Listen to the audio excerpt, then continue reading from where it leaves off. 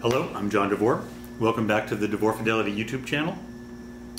Today I want to go a little bit into the anatomy of a speaker, and I'm going to focus today on drivers, in particular woofers, although much of what I'm talking about with the woofer is going to be translatable to the dome tweeters that we use as well, and I'll show you how that happens. What's the job of a speaker driver? Basically, it's to convert the electrical signal coming from our hi-fi into an acoustical signal in our room so that our ears can pick it up and then translate that into music, as if by magic. Well, how does it do that? Woofers like this, moving cone woofers like this, were invented about 100 years ago, and they've been improving things ever since, to the point where I'm amazed all the time at how good a job and how convincing a job that devices like this do presenting music in a listening room based on squiggles on a surface of vinyl or bits of information on a computer. So how does it work? The basic principle behind drivers like this is the exact same thing as the principle in an electric generator. And that is a wire moving in a stable magnetic field will generate electricity. There will be current coming off of that wire as you move it in that stable magnetic field.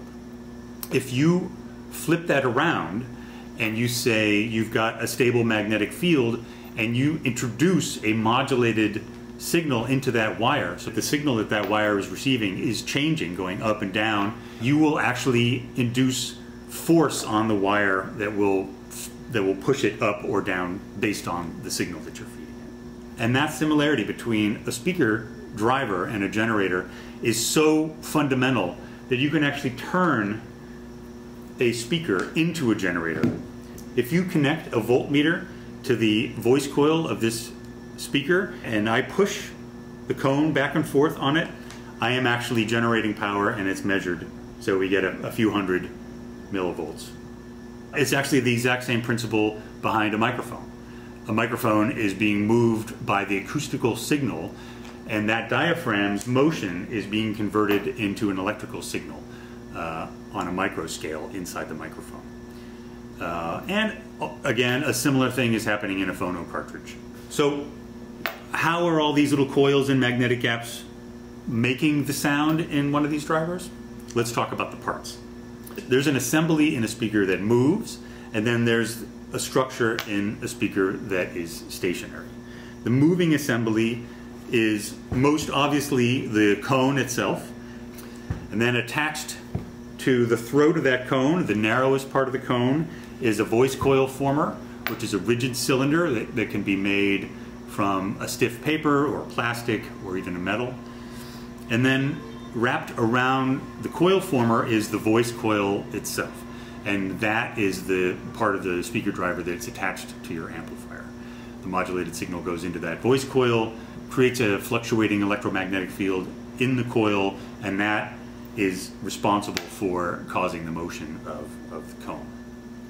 The stationary parts are the magnetic structure, and the magnetic structure is the magnet itself, which in most cases is a ceramic ferrite magnet, but it can also be neodymium, it could be alnico, or it could be an electromagnet. And then in order to get the magnetic field into a very specific area, you have a top plate and you have a bottom plate or a pole piece. And what these two pieces do is that they bring the north and south poles of that magnet into a very specific shaped magnetic field. And that magnetic field is where the voice coil sits. As you apply a modulated signal to that voice coil, you're modulating the electromagnetic field in that coil, and because of that, it is being pushed in and out, up and down in that magnetic field based on the way that that signal is modulated. We are obviously modulating with music, and so it is essentially doing a little dance in the magnetic gap.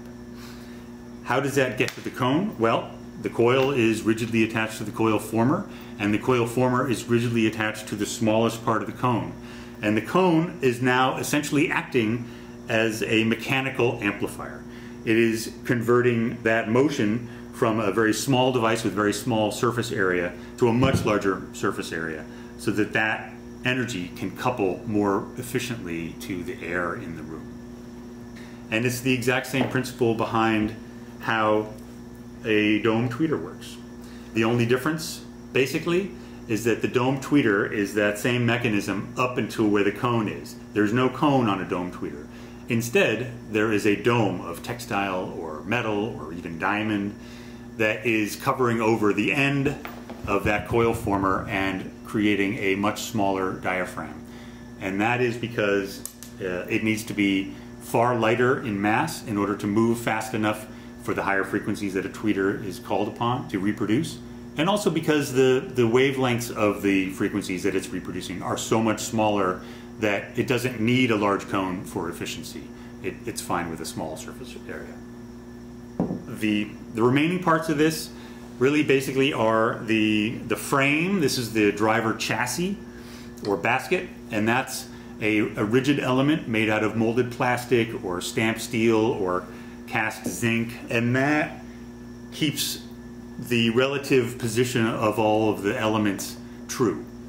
It's rigidly coupled to the magnetic structure on the bottom, and then the cone is attached with a suspension to that structure so that it is able to move freely up and down, but it's held in place so that it's not wobbling in that magnetic gap. The top of the suspension is attached to the widest part of the cone, and that's this rubber half-roll surround on the top. This could also be made out of foam. It could be made out of a little accordion pleat of textile or paper. It could even be made out of a crimped edge of the cone itself. There's a lot of different ways to achieve that. And the other part of the suspension is this yellow material down here. And this is a textile, and it's called the spider. It's an accordion pleated spring that is attached to the narrow throat of the cone where the voice coil former is attached. And it's attached to the outside of the basket here. And beyond that, really the last thing is what's visible on the outside of the cone. Most speaker cones have what's called a dust cap. And this is literally a dust cap that's glued to the surface of the cone, and it covers over the outside edge of that magnetic gap. So if you were to see in through here, you would actually see the top face of the pole piece. The other way to do that is with a phase plug. And a phase plug is a shaped piece of material that is attached to the pole piece inside there rather than being attached to the cone. And so you can see the difference is that the dust cap moves with the motion of the cone and the pole piece does not. It's not attached. That's the basics of how these moving coil drivers work. My plan is to make more videos in the future. I'll be talking about enclosures and how those work and the tunings, and I'll talk about crossovers and how crossover networks work with the drivers and the enclosures. Until then, thank you very much for tuning in, and I hope to see you soon at the next video. Bye.